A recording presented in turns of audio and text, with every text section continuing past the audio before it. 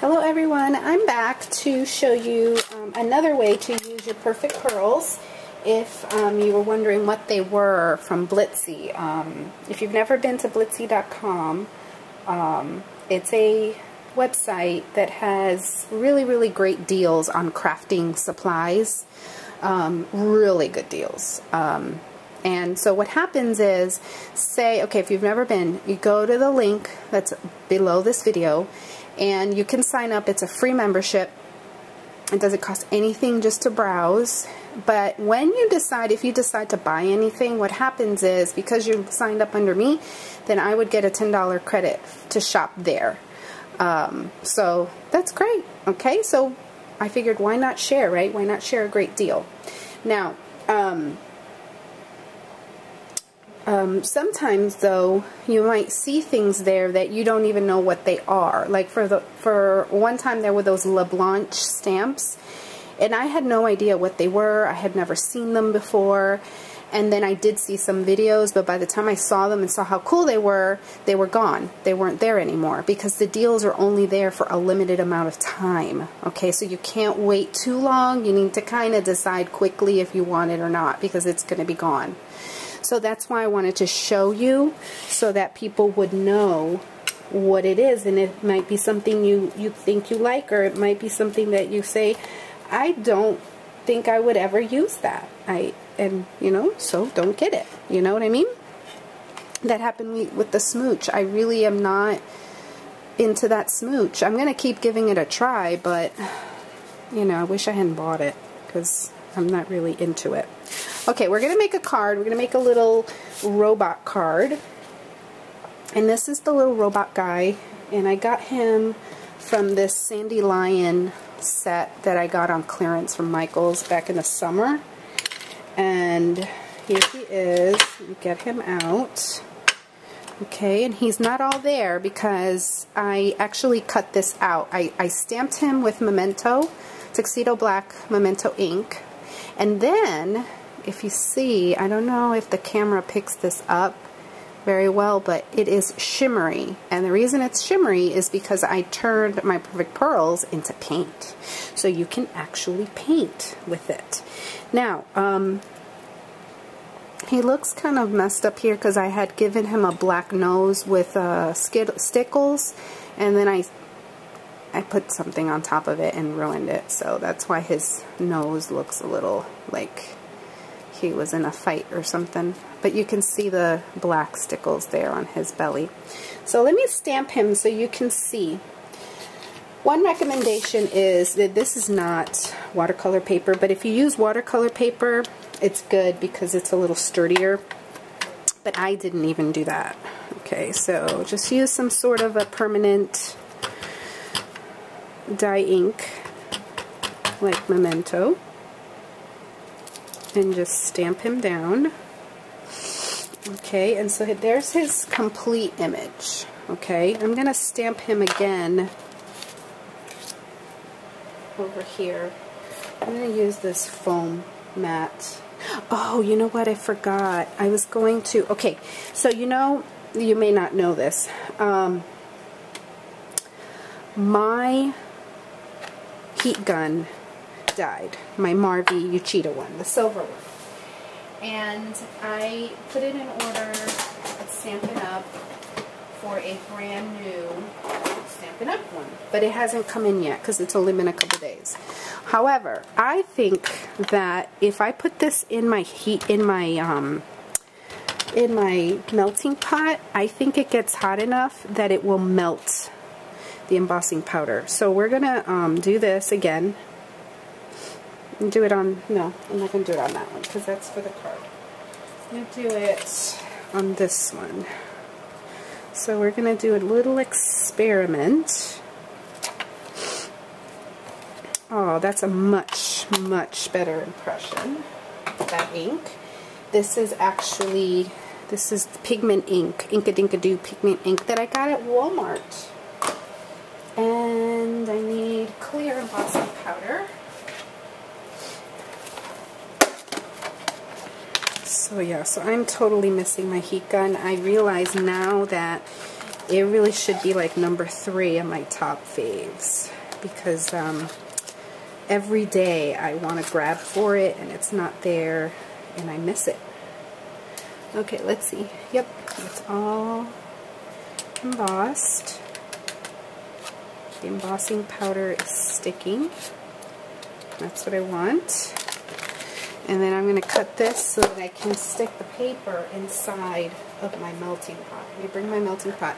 It's hot. It's all the way up to the UT temperature.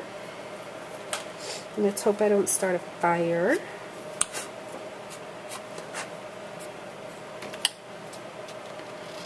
I should have a fire extinguisher nearby. No, it's going to be fine. We're not going to start a fire. Alright, stick it in there. And cover it up for a second. See what happens. Oh, it's melting. Do you see that? Let me get my tweezers before it does burn. Because it is paper, you know. Yes, it's working. Yay!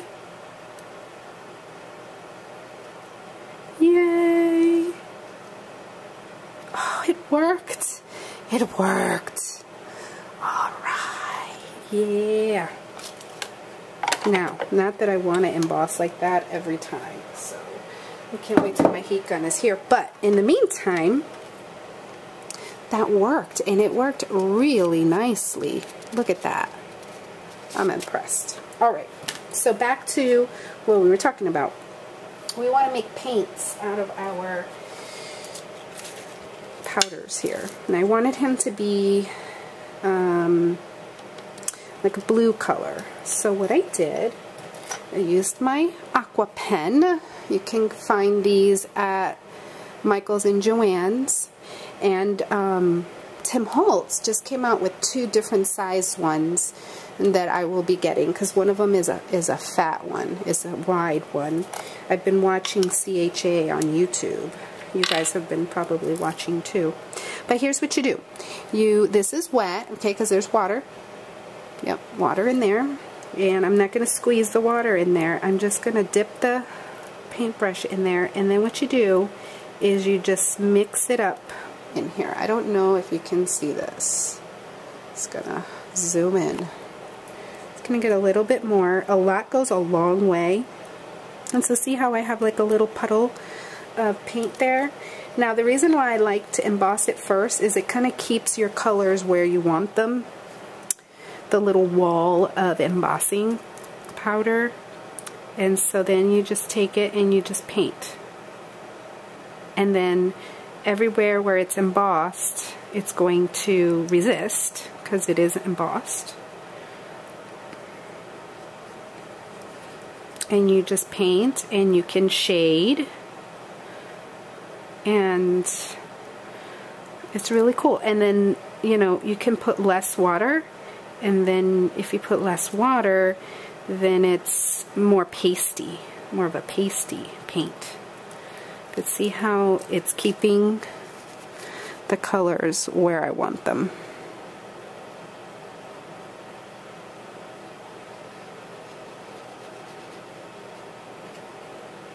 And then I can take a little cloth if I want to dry it off a little bit, and you can just take that and dab it.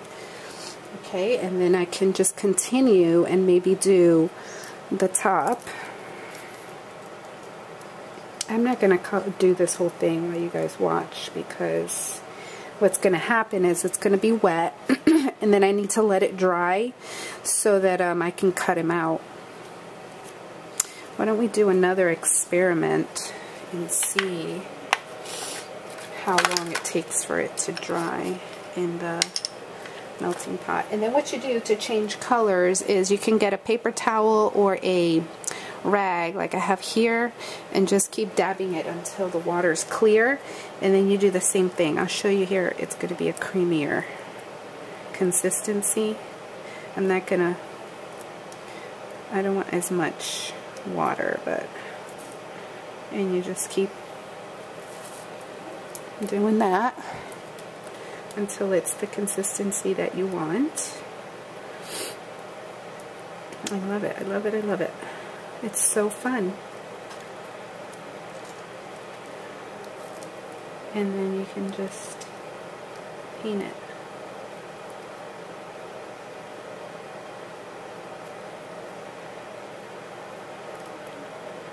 I'm just going to paint all the other areas that I want to be green, and his arms are going to get cut off. See that? Let's see how he's all wrinkly in the face.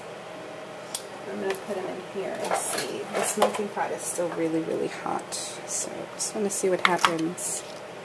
I don't want to put him in there for too long because it's very hot and I don't want the embossing powder to burn. I just want to see what happens with the drying time.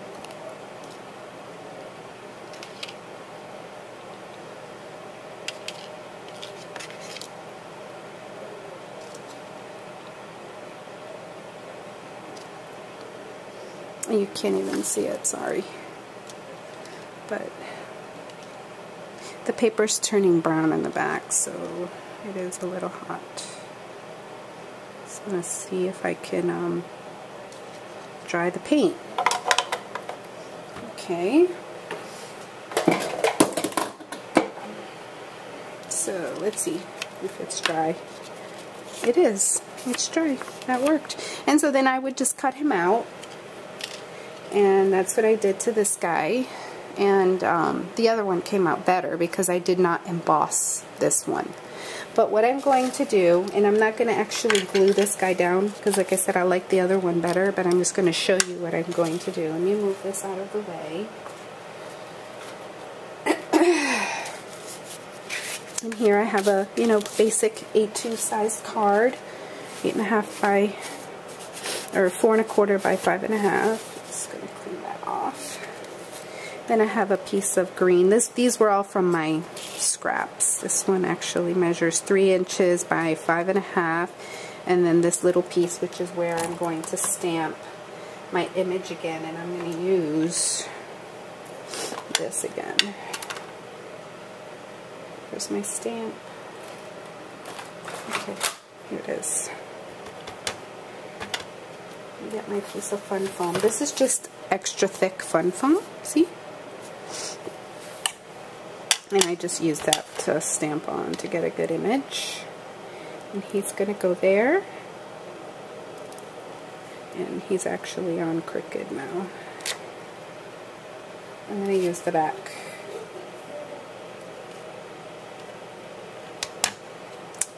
Yeah, I'm going to use the back.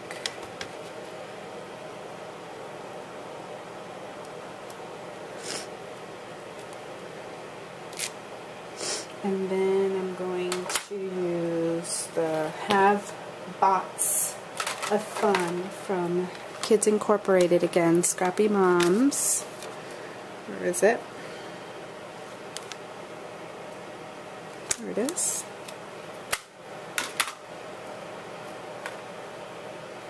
And I'm going to stamp it with that same black ink from Walmart.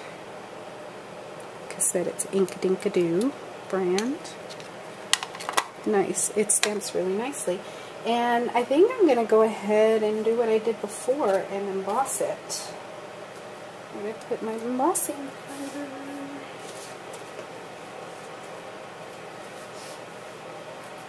Oh, it's on a chair.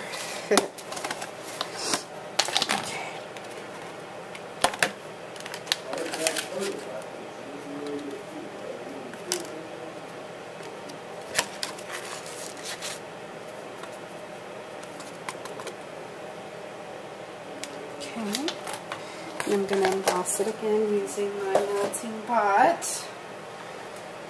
for those times when your embossing gun is missing.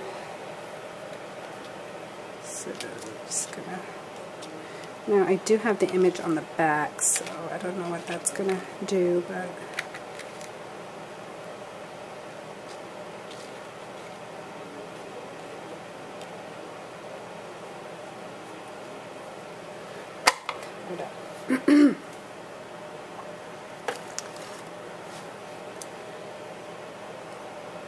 And it's melting.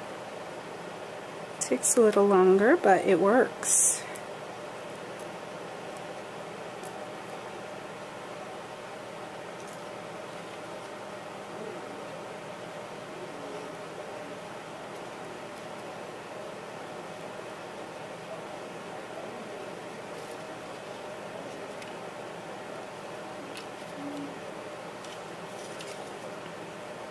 I saw Suze Weinberg do a little, you know, demo of this gun online, and she said you can also use it to bake little clay creations as well. So it's like a little oven. And the back one, nothing happened. I thought it would leave a stain inside. It didn't. So there. So now what I'm going to do is, see, this completes this little guy, and I'm gonna pop him up on dimensionals when I actually put him on there, and color in his little hands, and this is gonna get attached here. And I'm gonna use a EK Success border punch.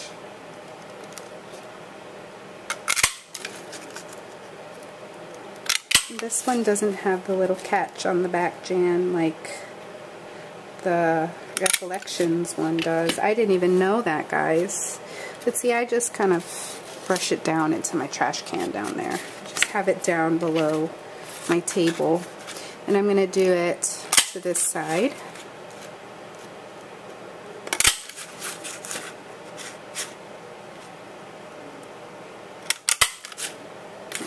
More. Okay, and so that's going to go all down there.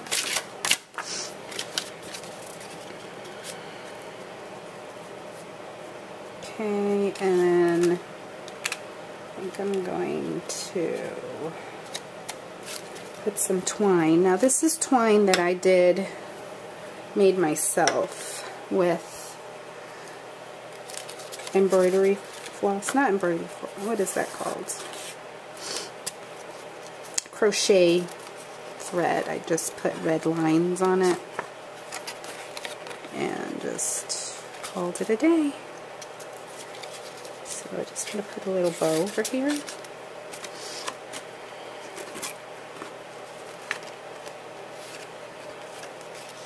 And I just keep it in a little McCormick spice jar.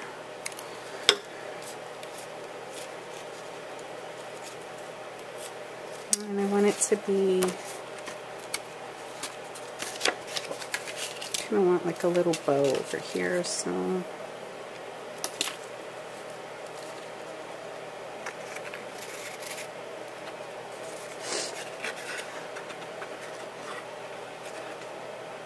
Okay, let's do two.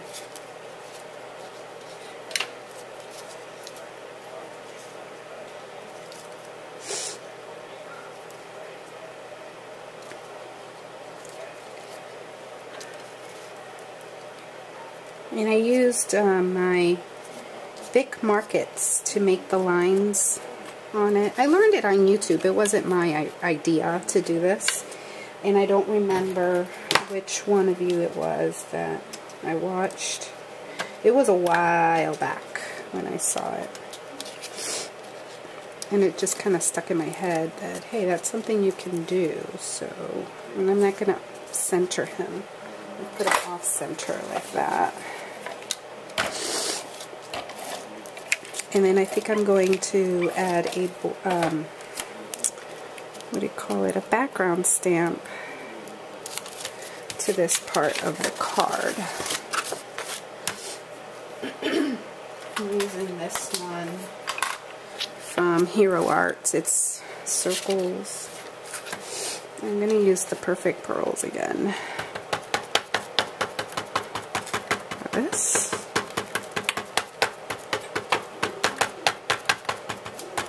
And just not precise at all, just kind of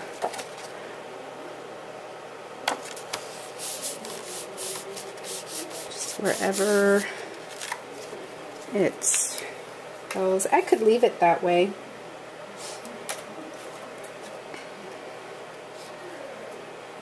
I'm just going to leave it like a subtle thing.